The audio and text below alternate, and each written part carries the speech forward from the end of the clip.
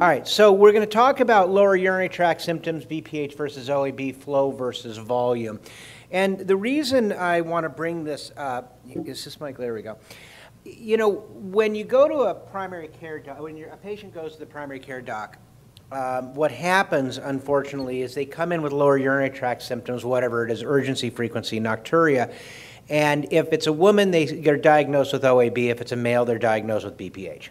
Because that's just how we've been trained to do this. And the reality is there's a simpler way to do that, a simpler way to elicit this. And one of the things that I try to do, and I'm going to keep pointing at you since you and I are doing the same thing here, you know, very frequently, you know, people can have a mix of those, or maybe none of these. You know, maybe when you come in with lower urinary tract symptoms, it's a medical problem. So just because y'all are urologists and the world that you see is between the belly button and the kneecaps, it doesn't actually mean that the LUTS symptoms are just that, from the prostate if you have one, or the bladder. And there's a medical cause of lower urinary tract symptoms very often. So one of the things that I do suggest to my urologic colleagues is when we talk about shared care, and Dave was talking about in cancer work, shared care is also with lower urinary tract symptoms. You know, maybe you do have OAB.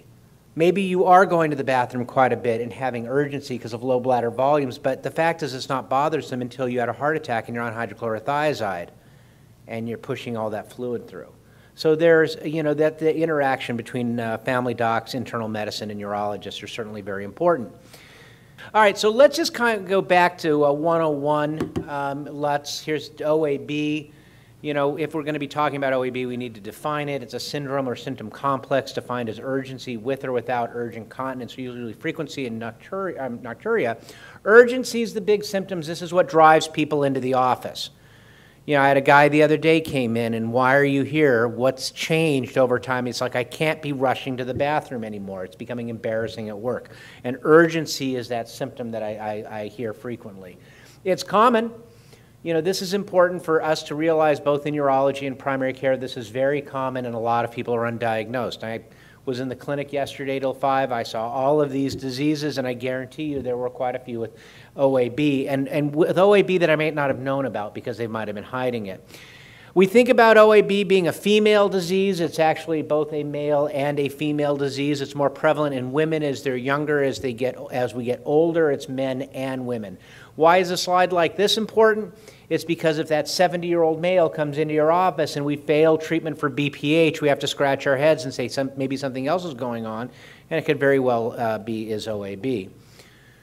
What about the prostate? You know, we just heard a wonderful talk on the prostate. Just to kind of review a few things, it gets bigger as we get older, all right?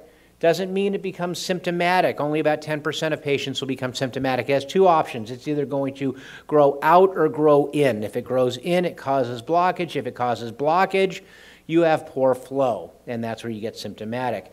There's a wonderful slide from Klaus Roburn I've used for many years now, and I think it's extremely important to teach this. If your PSA is elevated, which is a surrogate marker for prostate size, we'll talk about that later. If your prostate is about 30 grams at 55 years of age, you can expect it to be about 61 grams by the time you're 70. Why is that important? If you're symptomatic at 55, you're going to be more symptomatic at 70.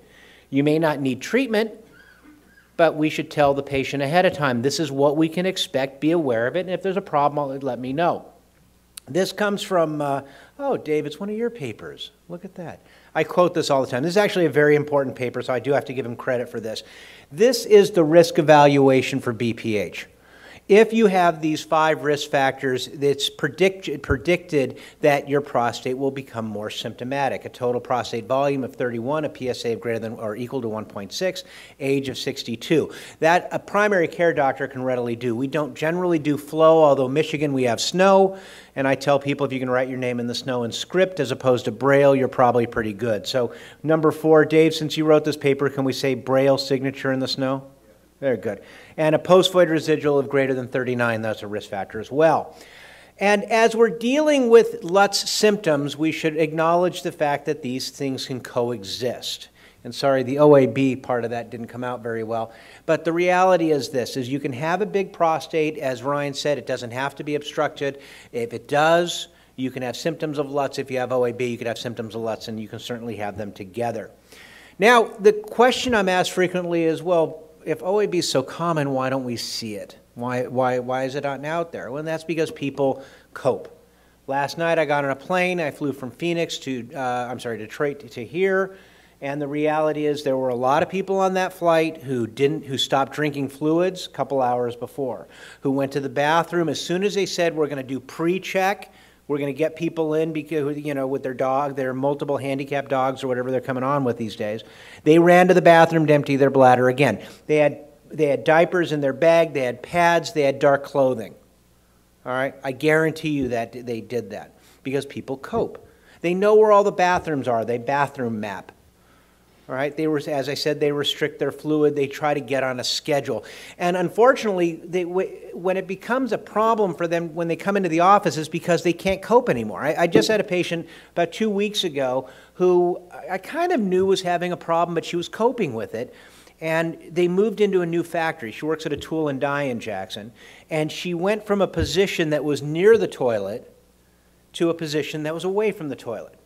About 100 yards. These are big factories. So now she has to walk around everybody to get to the bathroom, whereas before she was able to hide it. So these coping mechanisms no longer worked for her.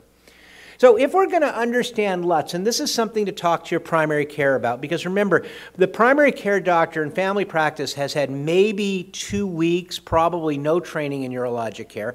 The internal medicine doc had no training in urologic care, yet as Dave had mentioned, 30%, 30% of what I do in the day has to deal with that area between the belly button and the kneecaps.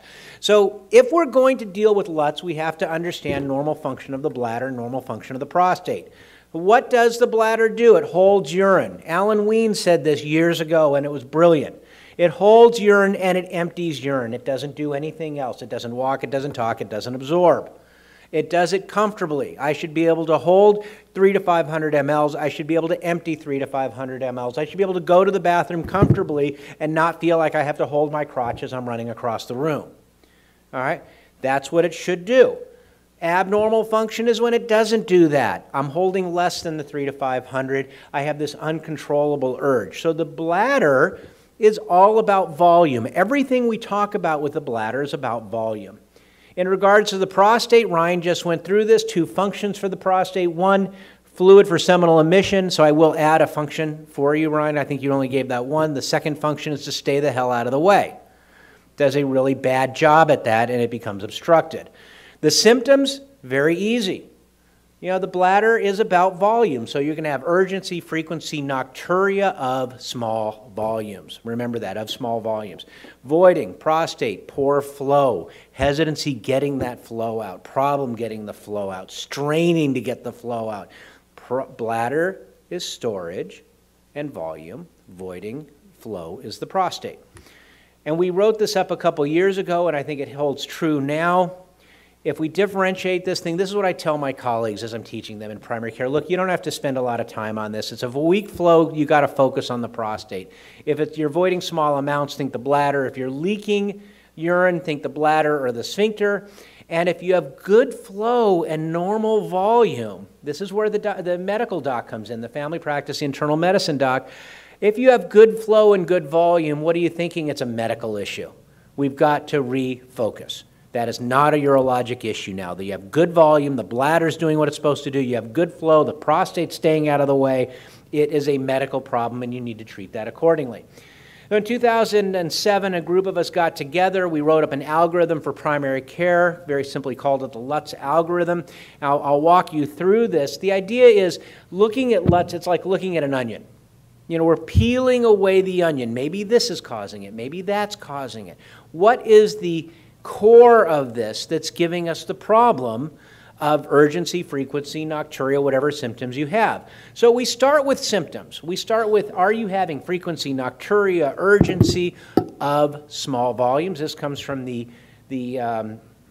Urodynamic Society. This comes from their guidelines and the ICS. Frequency, nocturia, urgency. I don't really buy this very well, though. I don't look at frequency as less than 8 times a day. I look at frequency of small volumes. Because if you're voiding 500 mLs every hour, That is not OAB or BPH. That is actually a medical issue. Nocturia and urgency, again, the same thing. What are the volumes? These are some questions that you can ask. I've written this up several times. I suggest these only as ideas for the patient or for the doctor to talk about. You know, everyone's going to come up with their own questions, and you've got to talk to the patient on a terminology that they'll understand. Do you have a sudden urge to void? Do you wear a pad or a diaper? Do you sit through a movie? And I know these sound like very basic questions, but it's amazing. I had a patient years ago who had told me that everything was fine. She was in her physical earlier in the year, and she comes in 3 months later. And she said, I'm having a problem. I said, well, what's your problem? She goes, well, I'm rushing to the bathroom. I'm wetting myself. I said, when did it become a problem? She goes, when I started overflowing my diaper. I'm like, I didn't know you wore a diaper. She goes, you never asked me. So her idea of normal was a diaper. So we really have to have some good quality questions here. This is the IPSS. I think everybody here is familiar with it. I guarantee you most primary care don't use it. I guarantee you they'll understand the questions. And as you talk to your colleagues who refer to you, let them know that there are some questions that they can use, such as the IPSS, to help delineate prostatic symptoms. Now, what about the history, physical, and labs? I mean, as we're doing this, what can we do in a primary care setting? There's certainly the medical and the surgical history. There's medications, focused physical exam. These are all things that will help us.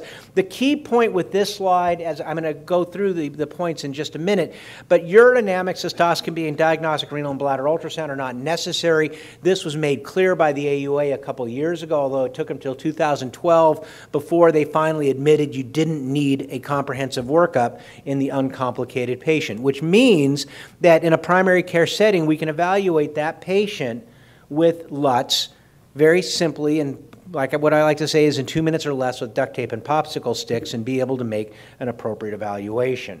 Now, when does the medical problem become involved? I mean, this is stuff I do. This is not stuff necessarily the urologist does, but diabetes, you'll have either polyuria, polydipsia. You know, if you had a recent heart attack, you're going to have a low EF afterwards. You're going to develop some congestive failure. You're going to have pitting edema in the lower extremities, which means when you go to bed at night and you lift your legs, it all rushes up and it flows out, so you're peeing at night. That's not your bladder, that's not your prostate, although you may have had a little bit of a problem before, but it's been exacerbated by the fact of fluid mobilization. So these are things I need to know. Surgery. You know, very common. I mean, I see this constantly in orthopedic surgery because you go in, you get your hip done, right? Orthopedist sends you home, right? You're immobile. You're sitting there holding your hip, watching TV, and get that first urge to void. You don't want to get up because it hurts. You get the second urge to void. You still don't want to get up. And you finally get up after the third urge, which, as you know, there is no third urge. You've wet yourself because you can't get to the bathroom. Or the orthopedist gives you 100 Norco and you want to be a good patient and take your 100 Norco, which you shouldn't be doing, and then you haven't had a bowel movement in a week, right? And you call up the orthopedist and say, I haven't had a bowel movement. He says, tough luck, go call your primary care doc, and we disimpact them, which we've done and we hate. So, you know, and, you know, these are things, there's a temporal relationship to the symptoms and what's going on and the onset of what we would consider lower urinary tract symptoms. You know, medications, it can be anything on any list. I look at the temporal relationship. I mean, in this time of year, cold and flu season, allergies in Michigan, you'll probably be seeing that down here in Arizona soon. You take the second-generation antihistamine with a D on it. If a male and the D on it, you can't pee, your stream is low, you go to the doctor not realizing it's your cold medicine. So I look at that temporal relationship as well. Physical exam, very simple. You know, the nice thing in primary care is this is what we do all the time. We don't need to repeat things that have been done, but we want to look at the abdomen for tenderness, masses, distension, make sure the bladder's not up to the xiphoid. Make sure they know to get to the bathroom. Make sure they can walk to the bathroom. You know, I've had 3 patients with MS I've diagnosed who came in with lower urinary tract symptoms. 2 had cerebellar ataxia, 1 had fecal incontinence. All right? So neurologically, there was a problem going on. So we can assess that. You don't need to do, the type of neurologic exam a neurologist is going to do, but you want to do something and make sure that they're okay. The genital urinary exam, unfortunately, with all the guideline changes, primary care think you don't have to ever pull somebody's pants down. I am against that. We should be pulling their pants down. That's why you come to a doctor's office. You want to feel like you really got tortured well. All right, make sure the opening is open. Make sure the meatus is open. We are not doing that. Please help your colleagues understand that. Look at the meatus. Make sure the foreskin retracts. Make sure in a female you look at the meatus. I've seen a woman who came in from a gynecologist, actually. She had lower urinary tract symptoms. In the evaluation, I told her I needed to do a vaginal exam. She said, I just had one with my gynecologist. I said, your gynecologist made a mistake. She goes, what mistake did he make? I said, he didn't use my hands. And, that's the good part about it. The bad part is I found a urethral tumor. All right? So those things do happen. And the rectal exam, please do those. Please, please, please do those. And make sure your colleagues do those. I don't need to tell you guys why to do it. Our primary care colleagues don't seem to like it. The AUA put out the guidelines for lab tests a couple years ago. I disagreed with them because they only look at the urinalysis. You cannot screen for diabetes with the UA. I published in the White Journal that. They still ignore me. The bottom line is you have to have a blood sugar of 180 before you're spilling into the urine, so be very careful with that. Use a fasting or random blood sugar. PSA, we're going to talk about quite a bit. I'll talk about in my next talk. This is not screening anymore, so this whole screening argument goes away. This is a patient coming in with LUTS, so check a PSA. If the PSA is 1.5 or more, it equates to a prostate gram size of 30, and that's the person at risk. Voiding diaries. I love these. You have everyone do these. Go home, pee in a hat, your little bladder hat, and collect how much. See what the volumes are. Is it 50? Is it 100? Is it 200? You should be 300. And it should be 24 hours, 7 days a week. It shouldn't just be when you get a triple latte on your way home from work. All right? If you have OAB, it's going to happen all the time. And if you want to manage how your OAB treatment's going, then voiding diary certainly helps us as well. Post-void residuals, there's this urban myth that we're going to put people into retention. That is not true. That is not true. It's been debunked. So a lot of guys in years past were not getting treatment for OAB. They were only getting treatment for BPH. That is false. If you have a good flow, the chances of you going into retention is very, very low. If there's any concern, check a post-void residual. I did a meta-analysis a couple years ago, which I published, and if your post-void residual is less than 50, the chances of you having a problem is very, very low. And primary care don't have a post-void residual, but they can get a residual at a local diagnostic ultrasound area. The most important slide I can show you to share with your primary care colleagues is how to stay out of trouble. Simple evaluation tools, effective treatment, and safety. Show them when to refer to you. That's the list here. You guys can read that, but it's very, very important. Make sure to share that with them. And the reality is now, once we've done this evaluation, the treatment can be empiric. There's no identifiable etiology, no reversible causes. We ask the patient, with your LUTS that you're presented with, are you bothered enough that you want treatment? No. Okay, fine, I'll see you in a little bit. Let's keep in touch on this. Or if it's flow, think prostate, voiding volumes, think the bladder, incontinence, think the bladder or the outlet. And I'll go back to the algorithm just for this. Frequently, my colleagues will be wondering, how do I know it's not the prostate? Well, you don't. You don't always know. If they have a good flow, it's unlikely. So if you worry about it, treat the prostate first, and then think about the bladder afterward. And I'm going to end with this before I go to Ryan. What are the treatment guidelines? I know Ryan's going to go more into this before. Behavioral treatment, bladder hygiene, teach people how to void, teach them to take their time, rest the pelvic musculature, count to 10 and pee again. Very, very important. Sit on the toilet if you need to. All right, males get uptight about that, sit on the toilet, that'll help. Females, you'd be amazed, women do not sit on toilets that they did not buy. They feel like they're going to get an STD or get pregnant. That is false. That is absolutely false. So, the bottom line is tell them it's okay, sit on the toilet and relax. Don't keep your legs together and stress all the pelvic musculature like this. You need to relax and do it in the privacy of your own home, do it in the privacy of a stall, but relax the pelvic musculature. If we go to pharmacologic management, if it's OAB, we have antimuscarinics and beta-3s. You can use them in monotherapy or combination. BPH, alpha blockers, PD5s, 5-ARIs. I've used all of them in combination before. And if it's OAB and BPH, I will use a combination of meds, and I will tell my colleagues that. And I'll try them to exhaust several efforts before they finally refer off to the specialist. And my final slide, you know, we ignore BPH and OAB. We have to be aware of that. And it doesn't take your life, it steals your life. But on the other hand, if you do have OAB and you do have BPH and you're going to the bathroom a lot, unfortunately that's when, if you're old, you tend to fall down. If you fall down, you break something. If you break something, you die. The mortality of a hip fracture in an elderly male is 70%, it's 50% in a female. And these patients are in the primary care office. Unfortunately, we don't ask as well as we should, but they can very simply be identified and treated.